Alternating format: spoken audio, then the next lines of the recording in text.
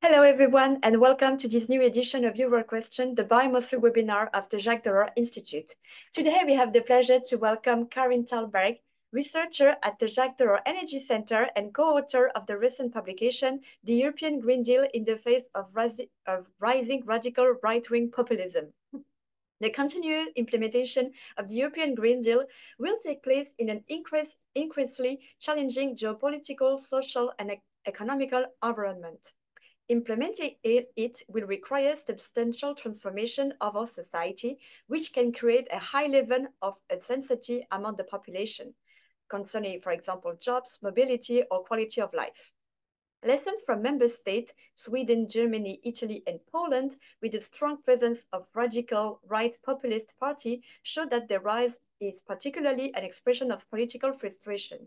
So in this context, how can we still implementing the European Green Deal? Do we need a regulatory pauses as suggested by Emmanuel Macron? And how could the EU respond to citizen fear on climate? Karin, you have the floor. Thank you. So we can go to the next slide. Once more. Thank you. Thank you, Lara. I'm happy to be here today to talk about this new publication co-authored by me together with Thierry Chopin, Camille Defar, Claire Carnes, and Alicia Barbas. So these are the overview of the points I will be going through today, but since this is a very short format, I will just move to the next slide, please. Thank you. Since the European Green Deal's introduction in 2019, we know that the EU has made significant legislative progress towards its 2050 climate neutrality objective, including through the adoption of the Fit for 55 climate and energy package, which is now entering into its implementation phase at the national level. So the Fit for 55 package means 55 reduction of emissions by 2030 to reach the climate objective, the European Union's climate objectives by 2050. And as we know, implementing this will translate into large transformations of our societies, the industrial, transport, building sectors, as well as the energy system. Together with that, there are potentially negative distributive impacts of these policies if social aspects are not sufficiently considered. We also know that successfully implementing the Fit for 55 regulations at the national level will require additional policy effort to provide both financial, technical, and human resources that currently are inadequate. At the same time, as we are undertaking this big challenge, implementation challenge, the context is increasingly challenging in itself, both the economic, social, and geopolitical context. We are today living under high inflation, we have a cost of living crisis, threatened competitiveness, and an increasing strain on public budgets. In the midst of all this, radical right-wing and far-right populist parties are gaining ground in the EU, as we've seen in elections in numerous member states during the past years. And above the factors that traditionally have explained this populist moment, such as distrust in institutions, fear of individual and collective decline, and as well as identity and cultural factors, what we see in the success of these parties today is can kind of be found in a very specific national and European context, which is characterized by strong pessimism about the socioeconomic situation as a result of these recent crises that we have seen. For example, stagnation of activity and inflation resulting from the pandemic, as well as subsequent geopolitical and energy crisis. So the lack of trust in institutions to kind of tackle these big challenges that people are worried about fuels fears against change. And as I just mentioned, the green transition will require substantial changes, which thus kind of translates into high levels of uncertainty for the population, at the very same time as populism appears to be a symptom of this mistrust. So all in all, the context is quite difficult as we see it. And moving on a bit to the radical right-wing populist parties' attitudes towards climate, energy, and environmental policies. When it comes to climate, their attitudes range from explicit rejection to more of an affirmative stance toward the scientific mainstream, including everything from delaying, disengaging, or being very cautious. What we see is that in this context, these parties are increasingly found to instrumentalize environmental, energy, and climate policy to provoke resentment and frustration among parts of the population who are or who feel threatened by the changes required to achieve the climate objectives.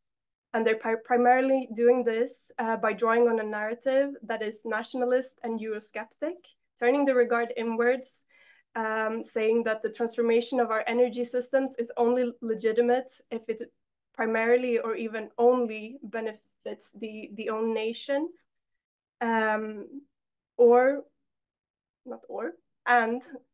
the narratives are also anti-elitist. So we know that the EU is often being criticized for being a very institutionalized set of institutions. And here, climate, energy, and environmental policy is particularly vulnerable to critique because of how the decision-making within these policy fields are so heavily relying on expertise and science.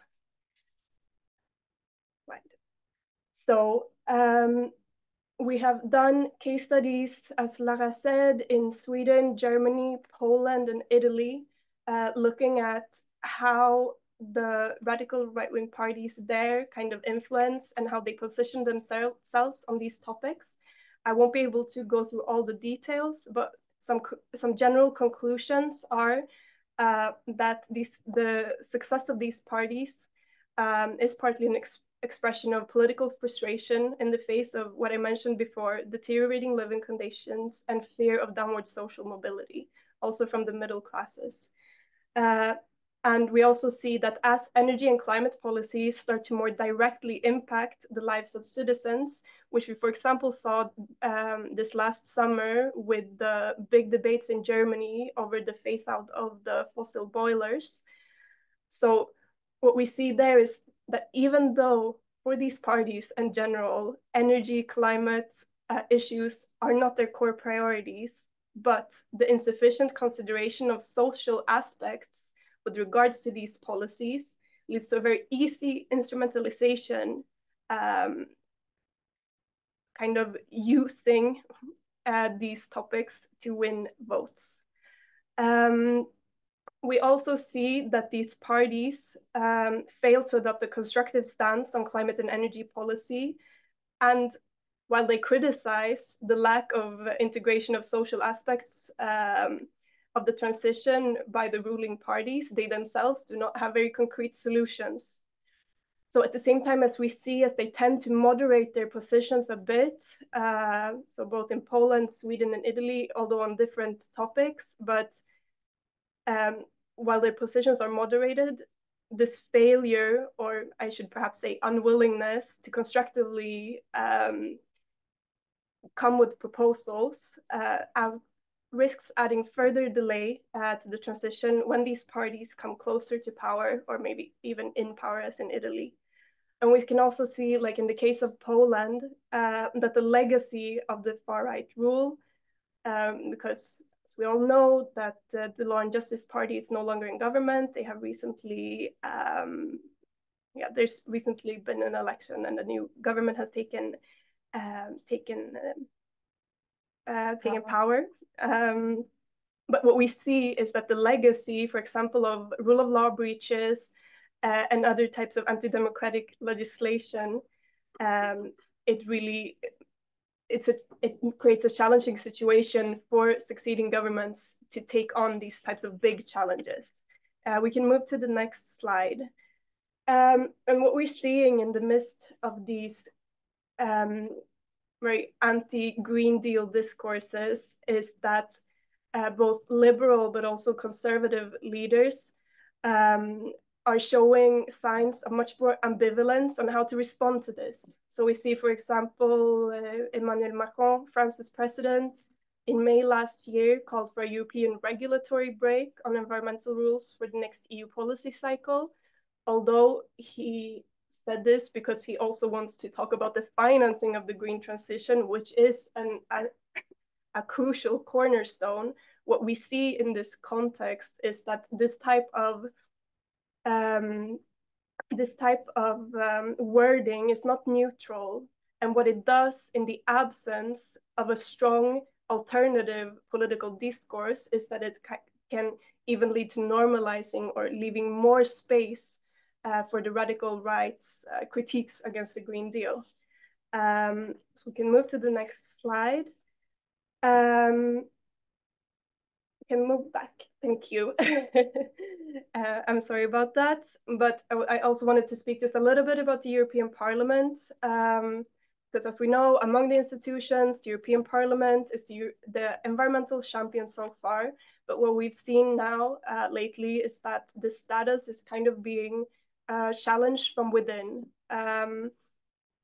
Even before Emmanuel Macron made his statement, the European People's Party, so the conservative Christian democratic right, called for a moratorium on green legislations for a couple of years to avoid putting extra burden on industry. And so this goes a little bit along the same veins as what I said before. But what I want to highlight here is that we also see within the European Parliament that even though the big coalition, so with EPP, SND and Renew has during this legislative cycle won the most votes on amendments on the Green Deal. We see specifically on topics that relate to agriculture and environment, we see a rapprochement, a close kind of the EPP moving closer to the positions of ECR, so the conservative right, and ID, the radical right. Now you can move to the next slide, because what we've seen on certain of these votes that I cannot go into much depth, but that's the reason why this kind of right-wing coalition has been able to win, for example, on the report on the use of pesticides, was also because certain MEPs from SND and Renew decided to side with EPP. So it also shows kind of it shows divisions within these parties as well. And as you see in this slide, this was a poll done by Politico in December, also looking quite similar now. But what we can see is that if the conservative and radical right, so ECR and ID, gets even more votes and these kind of internal divisions persist, the Green Deal could become challenged during the next legislative cycle. So moving to the next slide, I will try to go a little bit faster because I'm coming to the end also. The message we want to convey through this paper is that as a response to this, instead of ambivalence and kind of these types of statements and these types of behaviors that we have seen, what we believe that we need is a strong alternative narrative for the European Green Deal.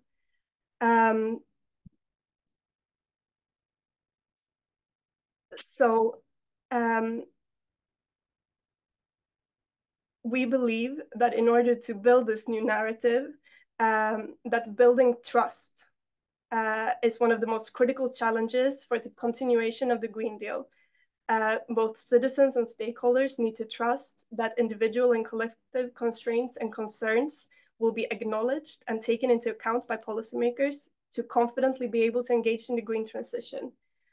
So this new alternative narrative that we're putting forward puts emphasis on support towards change, protection against negative impacts, and increased dialogue with citizens and stakeholders.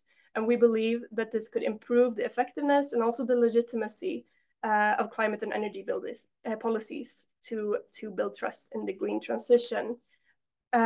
So overall, the recommendations we make is to offer support and protection depending on the differentiated capacity to change and the differentiated impacts of the transition. We, for example, suggest an increased EU budget to fund clean infrastructure programs, a truly green industrial energy policy, and strengthen support to household and businesses and regions, as well as active employment and skills policies.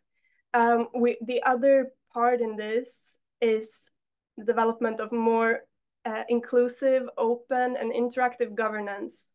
For example, both providing better quality data to be able to evaluate green policies, also continuing to experiment with citizen assemblies. We, for example, suggest an EU-level citizen assembly on climate to be able to explore socially acceptable green policies. And we also believe it's important to, beyond citizens, include all stakeholders in dialogues towards the implementation of the Green Deal. And we believe that if the European Green Deal toolbox is complemented with such policy measures, it could have the potential to contribute to addressing both the political frustration and fears that are partly responsible for the rise of the radical right-wing parties today, that are equally threatening the cohesion of our societies, the robustness of our democracies, as much as the green transition and future European prosperity. Thank you. Thank you, Karin, for your very strong presentation. And I know that you and your colleague from the Jacques Delors Energy Center will closely monitor the campaign during the European election. So we received a few questions, maybe a first one. So last week, 18 MEPs from right-wing political parties signed a resolution calling for the Green Deal to be abolished. So can really the European Union draw back on the Green Deal? From my point of view, I see this more as a political strategy ahead of the elections rather than something that could have a real impact. However, of course, if as I said in my presentation, if for example, the ECR and the ID grow substantially, which also then leads to kind of showing the divisions that do exist both within the EPP, but also the other large party groups such as SD and Renew. Of course, I think that the ambitions of the Green Deal risks to be decreased. But I think the abolishment of the European Green Deal completely, I think it's more of a political strategy ahead of the elections to really show off their anti-Brussels stance. Thank you. And in your paper that is shown and available on the Jacques Delors website, you call for a better participation of citizens in the climate process. So could you maybe expand on the energy citizenship project? So energy citizenship is something that I've been working closely on for the past 2.5 years. And it basically talks about the citizen engagement and involvement in the energy transition. And it very much touches upon these questions, also these very political questions of the roles of citizens today and what means they have to actually undertake changes and what means and opportunities they're given to have a say, to have a voice, and to have an impact. So what we see there, which is also very much what we wanted to say with this paper, is that uh, the green transition needs to be socially just. Clean solutions need to be easily accessible and affordable. Uh, Otherwise, I believe that we will see, if member states cannot kind of respond to these challenges, I believe we will see more social backlash, and perhaps, which could perhaps also fuel rising populism, particularly in these times where we see, for example, in recent Eurobarometer by the European Parliament, that really the socioeconomic concerns of citizens are on the top of the agenda ahead of the elections. Thank you. Coming back for what you mentioned during your presentation on the European Parliament, why do you think that the EPP is coming near the SCR position on the field of the Green Deal and climate issue, knowing that Ursula von der Leyen is from the EPP parties, and she's the president of the European Commission, and she advocated during this whole mandate for the European Green Deal, so it's a bit of a contradiction.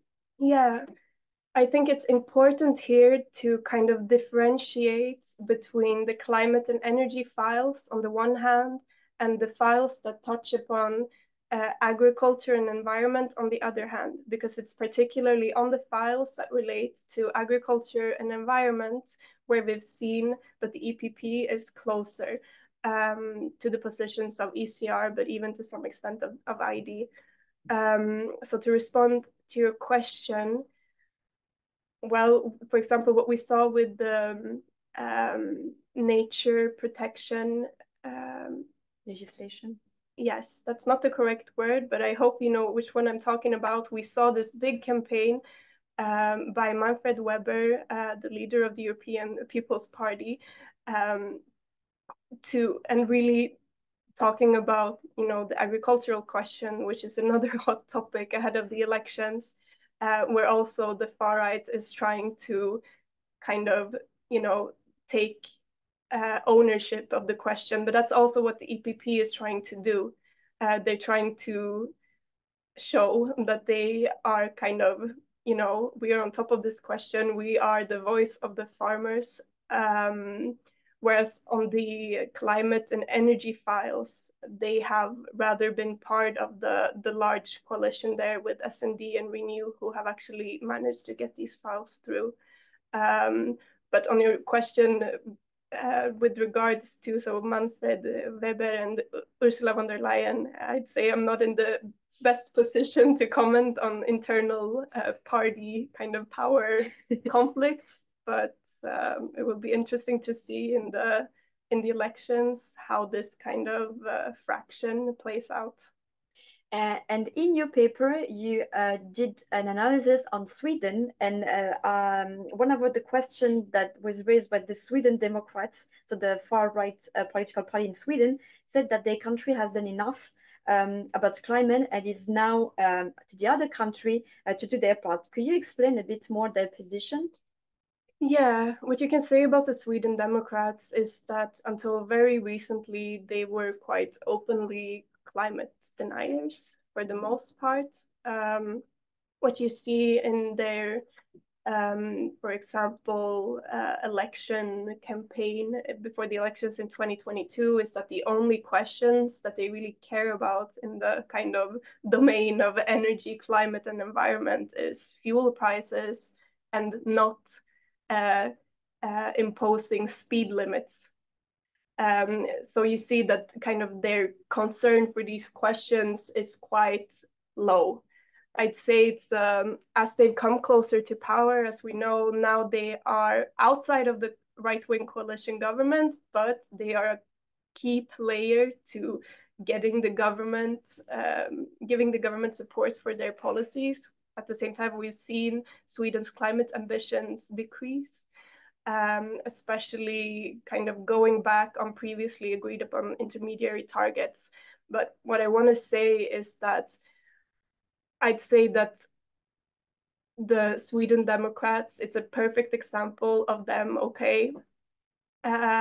We have now kind of, because now in Sweden, they have done many things to try to reduce, for example, fuel prices. And this was their core priority ahead of the elections. So now, for example, even though they're kind of supporting the 2045 Swedish climate neutrality goal, it's quite abstract. I don't think it's seen as very shocking for their electorate. But so coming back to your question, Lara, after having given a bit of a general outline of the situation, I just think this is very typical, climate delay tactics that we see across these types of parties, but also in other political families more and more, also from the Swedish government. It's a way of saying, since they don't have that type of these types of propositions and ideas which could lead to a socially inclusive transition, their way of saying it is that, well, Sweden is a country that has already done enough for the transition, and we will no longer be on the front line at the expense of the costs of ordinary people's lives, even though with other types of policy tools, it's something that Sweden, because we really do in Sweden have the kind of the conditions to be a front runner. Yeah, I just think it's a typical rhetorical trick there, because they don't have anything constructive to come with to respond to these challenges, and obviously they have another way of seeing what's important. There is a second question on the Swedish Democrats. So apparently they just made public that they want to get rid of the mention of EU membership in the Swedish constitution, with a view to put pressure on the European Union. So what do you think, to what extent it could Sweet Six and endanger the EU green transition in Sweden? Well, regarding that, actually, Sweden is among the member states who have some of the highest support for the European Union memberships. But what is a bit worrisome about these types of statements, such as the one that the Sweden Democrats recently came with, that they want to remove the kind of sentences that says in the Swedish constitution that Sweden shall be a part of the European Union, is that it also opens the door, because from my understanding, even within our moderate party, which now holds the prime minister position, there are these kind of tendencies of Euroscepticism. So I think first, this is also an election strategy, much like the abolishment of the Green Deal that we saw from Flamsbelang and also National Rally.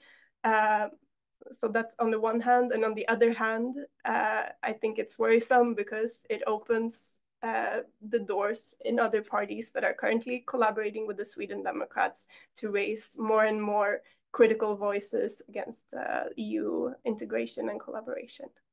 Thank you. And maybe a last question. What can you answer to the politician that we've just mentioned, considering that the EU should slow down on the European Green Deal and perhaps at the expense of China and the US? I mean, it's one of these arguments that are very current, not only coming from this side of the political spectrum, but also others. I believe that it's a question if you talk about, for example, European competitiveness. I think it's absolutely crucial that we try to save and also support some of our big important industries so that they can continue to be important in a green future.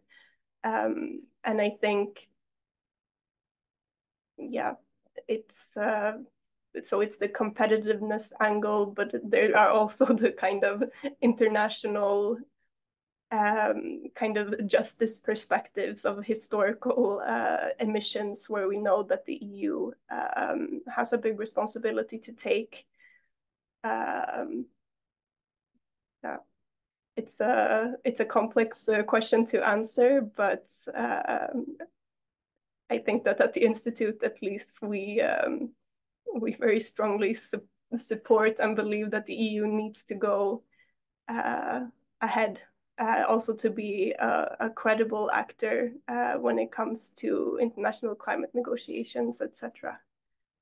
Thank you very much, Karin, for your presentation, and we will closely monitor your future work on the climate transition during the campaign and ahead on energy citizenship. And thank you to you for following today Euroquestion. We will soon send you the replay over to you. So next session, sorry, will be held on Wednesday, 20th February. We will have the pleasure to welcome Sylvie Matteli, the director of the Jacques Delors Institute. She will come back to us on the industrial strategy which should be presented by the European Commission at the end of the month on defense. Please note that this webinar will be held in French. Thank you again for your participation. Thank you, Karine, and see you in 2 weeks.